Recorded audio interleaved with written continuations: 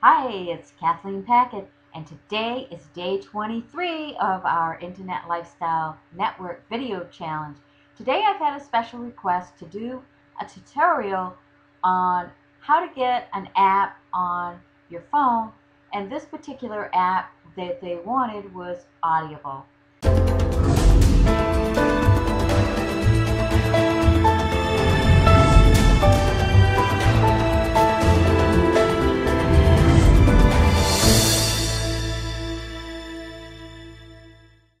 So if you have never downloaded an app before, which is the case of a customer that I had today that asked me to do this tutorial, is you can do it one of two ways. You can do it from your phone.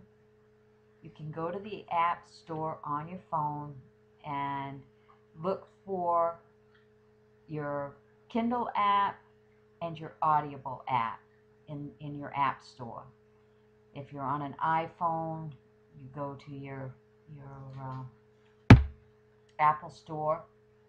If you're on an Android, you've got two places that you can go. You can go to your Amazon App Store, or you can go to your Play Store. But if you're not sure where those are, if you don't know where they are on your phone, you can come to audible.com/SW, and I will put the link down below, a clickable link, so it'll take you right to this page.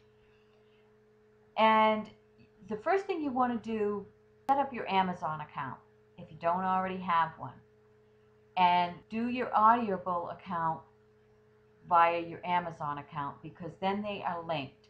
They have the same card, the same login, same everything. That way it makes it very easy, especially when they have this feature that's called Whisper Sync, which I'll get to in a minute. But first you want to find your app, which you can click on these and it will take you to where you can find your app. The iPhone one takes you to your iTunes store. But you can go to Apple Store on your phone if it doesn't already have the Audible logo.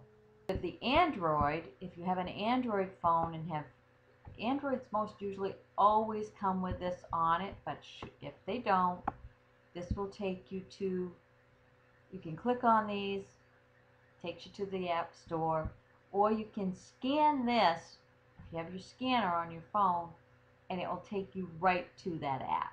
Very cool. And you can see that they have a Windows Phone mobile store.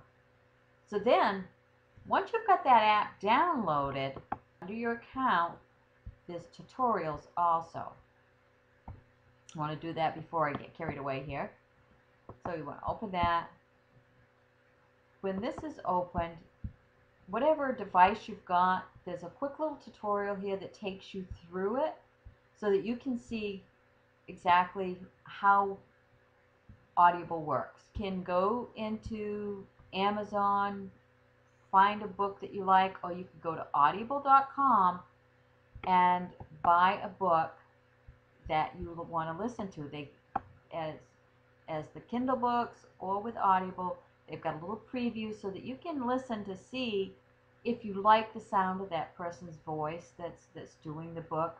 I often do that because some people's voices that just don't jive with me. So the cool thing is you can have these on multiple devices once you've bought the book, and as long as your devices all have the same login, you've used your same Amazon account to set up the Audible and your Kindle, you've logged into those with that account, then you can download any of the books onto any of your devices.